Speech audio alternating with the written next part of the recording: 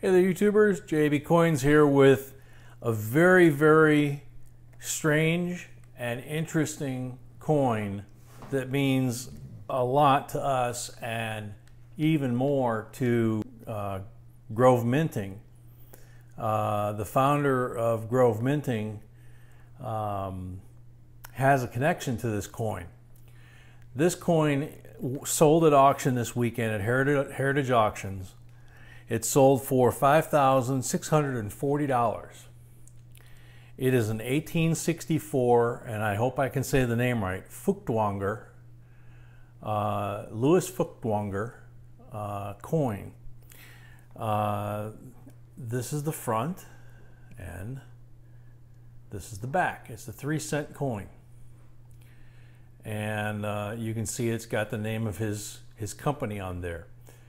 This was a hard times token, and here's the grading slab, MS63, Feuchtwanger composition, 1864 New York 3-cent.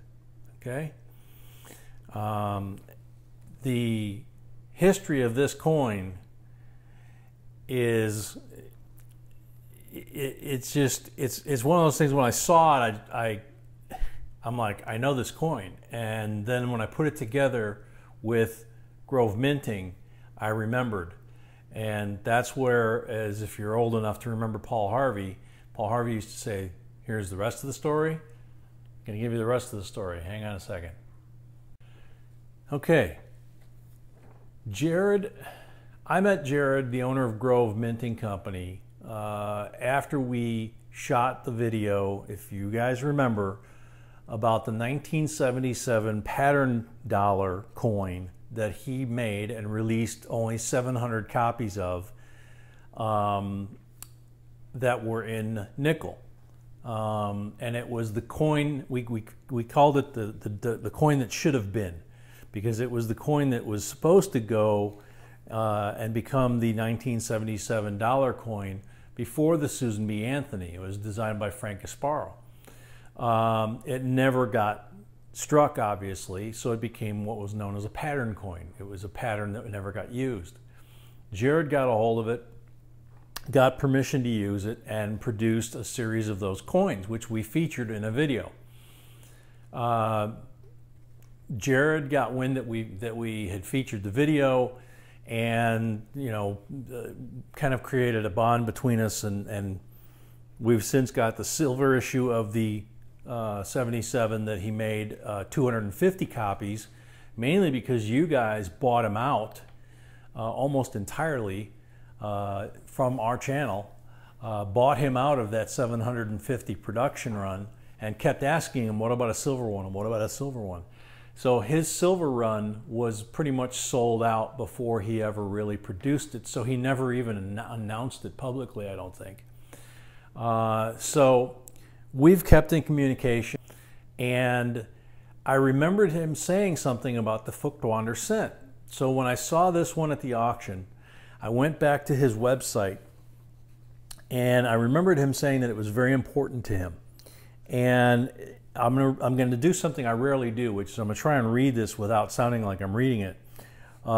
This is straight off of his website. You can go to the Grove Minting Company's website and read it for yourself. You can see his version of the 2011 commemorative proof of the 1837 Feuchtwanger cent in 1/10 troy ounce, about the size of a US dime, for 10 bucks, is what it says right there on the screen.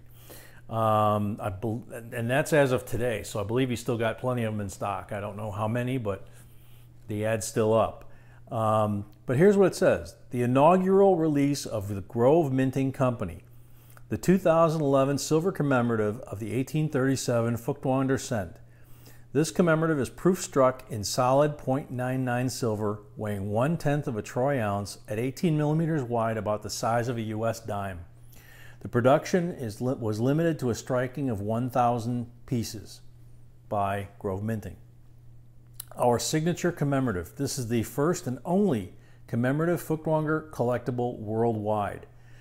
The history behind our commemorative token. The Feuchtwanger is a coin circulated by Louis Feuchtwanger during the 1830s and 40s in the US. He was born in Fürth, Bavaria on January the 11th, 1805, received a doctorate at the University of Jena, then moved to New York City.